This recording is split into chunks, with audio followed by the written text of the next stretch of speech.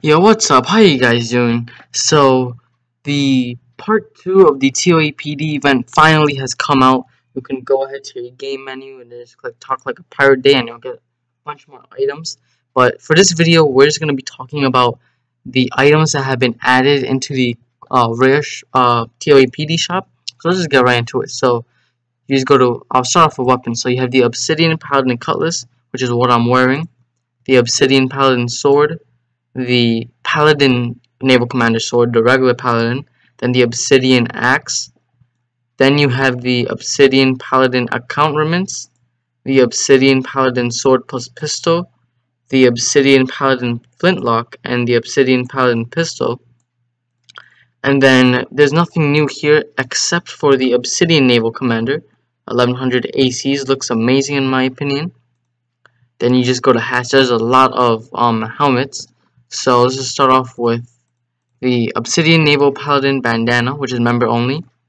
The Obsidian Naval Paladin Hair, which is not member, which is really cool. Only 500 gold too.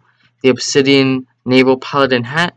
The Obsidian Naval Paladin Hat plus locks. The helmet, which personally I don't like. The helmet with the scarf. These are just the locks. The member version only helm of Naval Paladin Messy. The Tricorn. This is already in game. This is just for the regular Paladin, which is the Naval Commander hat and the hat plus scarf. And then you have the Sea Beast head and the Prismatic Sea Beast head, which look insane in my opinion. So you can just make this any color you want, which is pretty crazy honestly. And then for the capes, you have the Obsidian Paladin Cutlass, which is what I'm wearing right now. The Obsidian Paladin Sword Hip Cape, and the Paladin Naval Commander Cross Swords, and then the Kaiju Rider Quibble Bank Pet, and the Kaiju Quibble Pet, and this was from last week I believe. So as you can see, I had 3,000 adventure coins, but now I'm down to basically 1,400. So now I'm just going to go to white map and show this off real quick.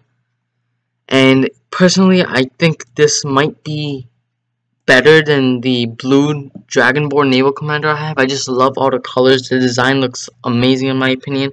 The animation for the swords really cool. I personally don't really like the back item. I'm gonna try to find a better back item, and I don't really like any of the helms. For my thumbnail, I'm probably gonna have like the eye patch helm, the non-member eye patch helm. But I think this helm looks amazing, especially with the fiery thing. You can only get this from the eclipse, which happened like a month ago.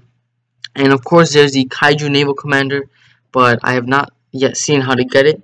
All I know is you need to have had at least the Naval Commander class, the AC version, which costs 2,000 ACs.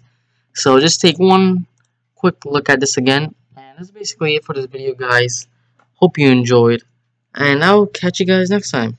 Later.